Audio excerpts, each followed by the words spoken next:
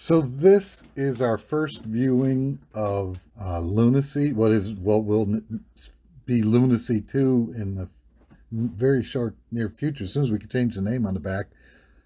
This was our first viewing of the boat, and it was done in a Zoom session. So I've done some heavy editing. There were a lot of faces jumping in and out as people of the session as people talked. Right here, right in that spot where he's sticking his feet in the picture, he was trying to show us how put things into perspective so we could see how wide the space was. Now he's showing us that you can walk up and down the bulwarks and demonstrating the amount of space and the level that the handrail is hitting on the knee to keep you stable. We have a beautiful pad up on the front and a beautiful enclosure.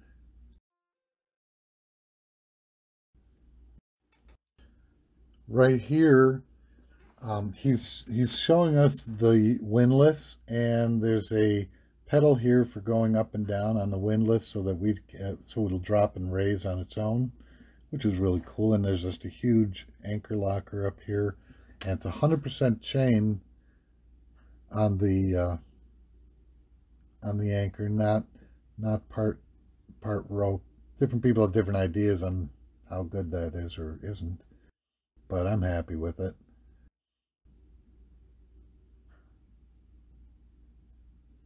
So up above there, well, you'll see it in a second, there's hooks on the top of the enclosure.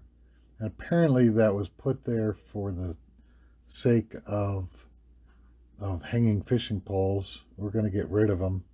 Diane says that's the first thing we change.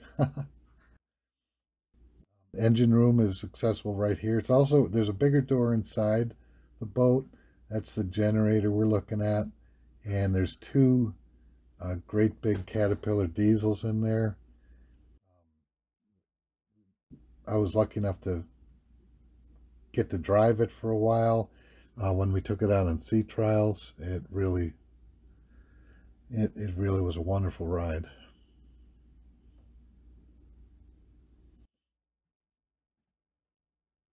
Okay, I'm gonna spare you. I'll see if I can get you a good look into the engine room, but I'm gonna spare you the whole tour of the engine room.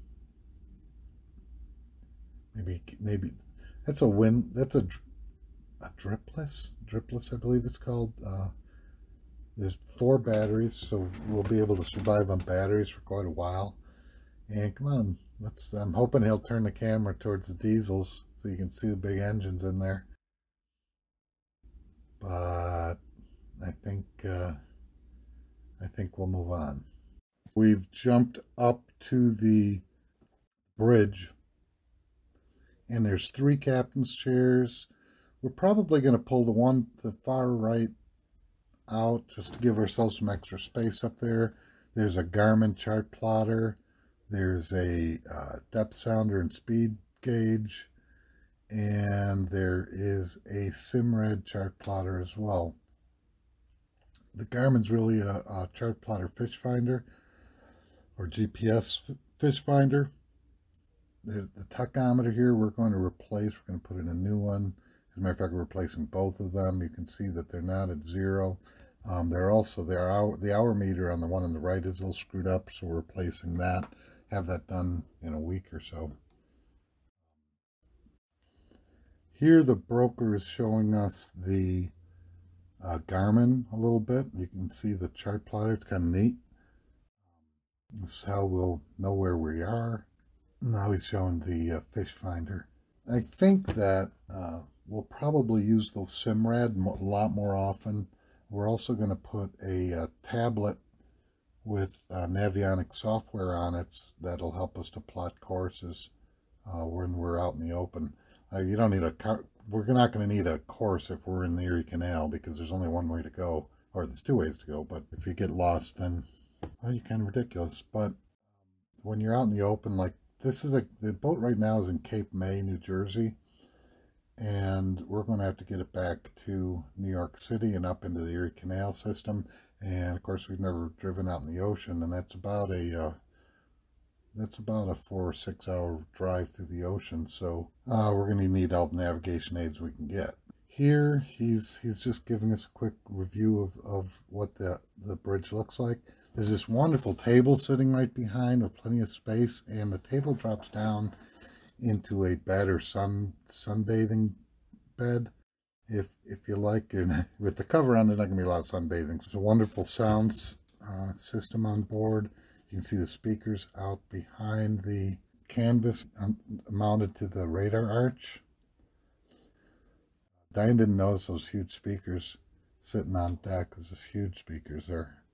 I don't think I like my music loud, but I have a feeling that's going to be more than I can handle. He's showing us the swim platform. Let me jump forward to the interior. Here we are in the salon, and it's just all kinds of wonderful space. Right here, he's showing us the extra bed. So he didn't pull the table out, so it didn't come out all the way, but that whole table comes out. That whole bench comes out into a bed. And we've got a great stereo. There's a bunch of speakers that still need to be connected. I'm not sure why they're not connected. We'll get to that. And he's showing us here, there's cool lights. They turn on once with one switch, and they turn on blue with two. Showing us the curtains so that we can make the space private if we want. Of course, we got another couch and big, beautiful big screen TV. I'm not really sure how big that is.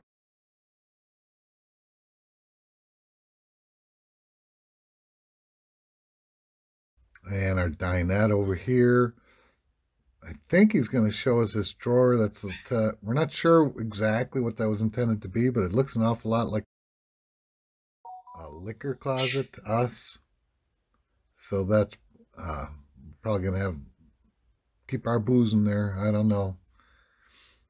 And he's showing us nice curved corners on the wood. It's really beautiful. And over here, we've got some storage above alongside the fridge. Got plenty of storage in the kitchen, storage everywhere. And we've got, this is a cool feature I've never seen before. We have got a blender built into our countertop. So yes, we can make our blended drinks, and Diane will be making new blended drinks. We're going to have a blast. Built-in coffee maker. I think right here he's just showing us the windscreen, and then we jump over here to the pantry. It jumps around a little bit in the video just because, like I said, this is our guest room. It jumps around because we didn't have, this was a Zoom meeting, and I had to cut clips out in order to get it to work. We've got a nice hanging locker in the guest room, and this bench seat conceals our central vacuum cleaner. And now the guest bathroom. Nice big shower on the right here. I think we're going to be, it's our expectation that we're going to try to put a clothes washer in there. And here's the master suite.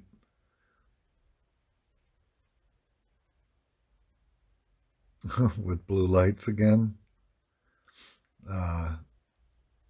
Got our own television in there, and there's a storage compartment behind the television, and then a big hanging locker in here.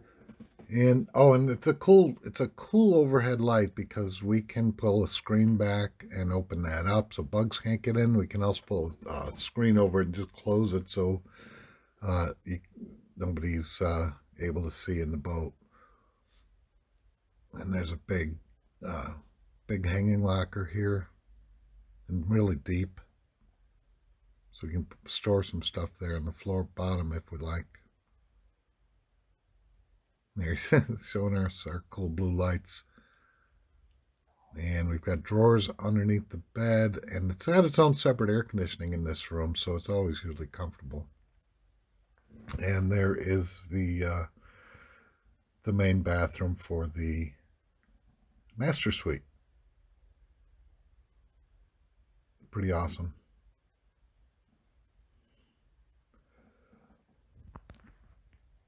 I think this is about wrapping it up. I think he heads out the door at this point, and so he's going to go out the... So I thank you for watching. I hope you love the boat. We love the boat. Welcome to LunaSea Too. Thanks for watching.